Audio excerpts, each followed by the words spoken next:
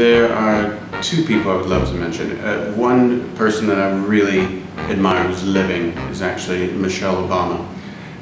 She kind of changed the paradigm for the way black women were viewed all over the world, and her fortitude and her strength and conciseness has made her an inspiration not only to me and other black people, but I think just people all over the world.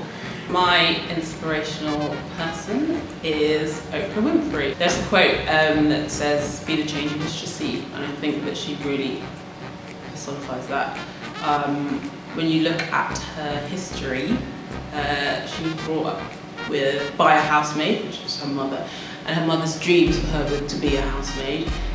She was brought up in poverty, she was molested as a child, she got pregnant, and against all odds she's defied everything and become a global, influential, powerful, wealthy, abundant woman. The Ashanti tribe is a very big tribe within Ghana, and one of our sort of heroines of our past is a woman called Agyei-Ampadu. She basically took on the British. The guy who was the colonel at the time came to the Ashanti region and said that he wants this thing called the golden stool. We believe that it was brought from the heavens by this priest called Omonua, and it's also believed that it contains the spirits of the Ashanti people, past, present, and those yet to be born.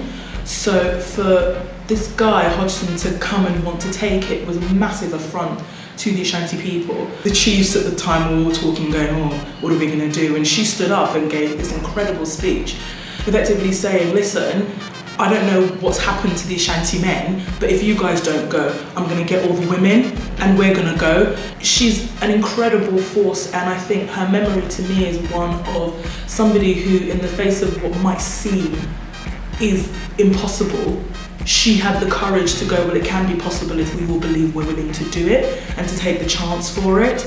And so for that, she is my inspiration for Black History Month. The other person I would want to mention is a family member, my great-grandmother, Estelle Williams, who we call Tucci. And she worked as a maid for a Jewish family in Glencoe, I believe, in Glencoe, Illinois.